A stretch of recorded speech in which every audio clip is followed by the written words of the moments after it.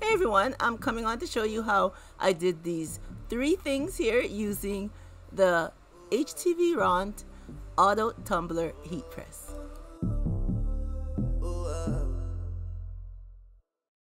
Okay, here is the heat press here. So let's get into the items that we will be sublimating today. So once again, our 3 blanks are a cup, frosted Libby glass, and we have a 20-ounce tumbler. Now you know your girl does not have a sublimation printer, so I am going to be using the Cricut Infusible ink, which is the next thing when you don't have the printer. So I'm in Cricut Design Space, and these are the 3 images that we're using today. And I'll have the link for these 3 images in my description box down below. And now we're sending our images to our Cricut to be cut. Okay, the first thing we're doing is our tumbler, and this is our image here. It says Imani, my granddaughter's name. I'm making this tumbler for her. So we're just gonna place it on here. And since I'm using the infusible ink, it comes with the backing on it already. Okay, so we're gonna press it for 385 for 120 seconds. So we're just placing it in there. Be careful because it's hot. And then we're gonna press the green. And you see it's closing. And we're just gonna have it press. Okay, now it's finished, so it's opening. And then we just have on our protective gloves and take out our tumbler. And did I mention the tumbler is 20 ounces? So we're just gonna set it down to cool off just a bit because it's very hot. Okay, so now it's cooled off a bit. So we're gonna remove our carrier sheet. And then take off the pieces. Oh, look at that. That looks so nice. There we go. It says Imani. Isn't that nice? That it pressed it really nice. I didn't have to do any work. Just press the buttons and the machine does its stuff. So I'm just going to put the lid on our tumbler. Doesn't that look super cute? And it was so easy to make. Now for our next thing, we're going to be doing our Libby frosted cup here.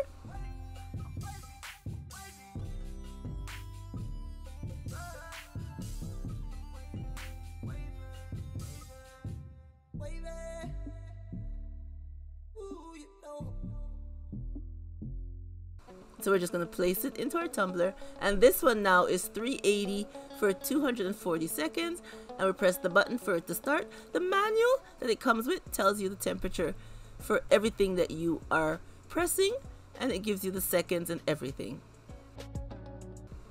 It's done, so it's opening. And I turned it a bit, and then I put it to press again. Okay, now it's ready. So we're gonna take it out. And it's extremely hot, so we're just gonna rest it to the side and wait for it to cool off a bit. Okay, now it's cool, so we are going to remove and see how it looks.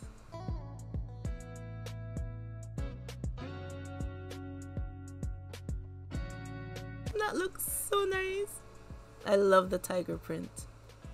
So again, we have the straw with our bamboo lid, and we just place it on top, and there we go. And the last thing we're going to do now is our mug. We're going to do our coffee mug. Cricut Design Space template for the coffee mug is so neat. It gives you the exact width, length, and all that stuff, and then you just wrap it around your cup.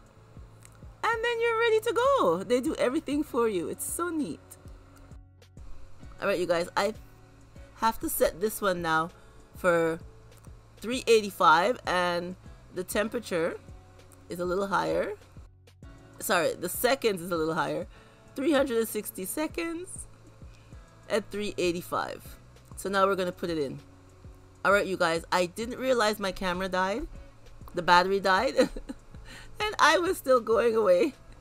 Didn't know it wasn't recording. But anyways, it pressed and cooled off for a bit.